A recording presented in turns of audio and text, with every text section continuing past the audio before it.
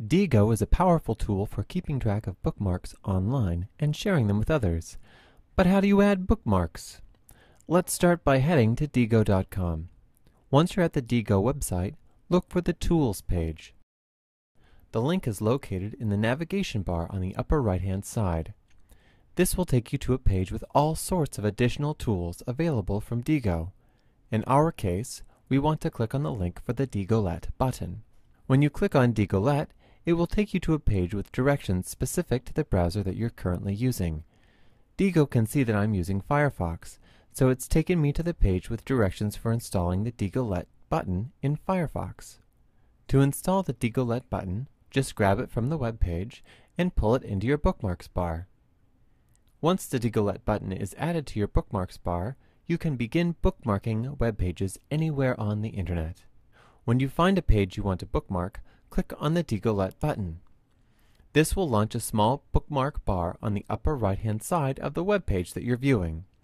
You'll see a button to highlight text on the page, bookmark the page to come back to later, add a sticky note, share with Facebook, Twitter, or email, and a link back to your Diigo library.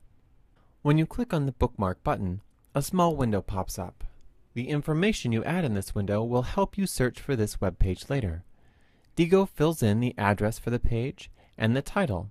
There's also a place for you to add a description and add search terms, these are called tags, to your entry. There's also a button to share this page with a group. If you've joined the group for professional leadership, you should see it show up when you click on the drop-down menu to share to a group.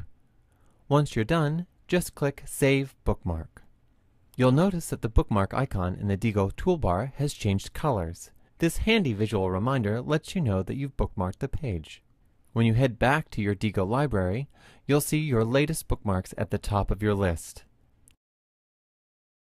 If you want to change any of the information associated with any of your bookmarks in your Diigo library, you can do that by clicking on the Edit Link button underneath the bookmark for a specific page.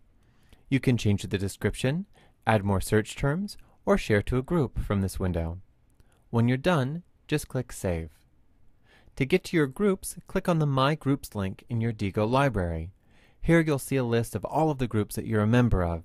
When you click on the link to a specific group, you'll be taken to the Shared Diigo list for that group. Good luck, everyone, and happy bookmarking!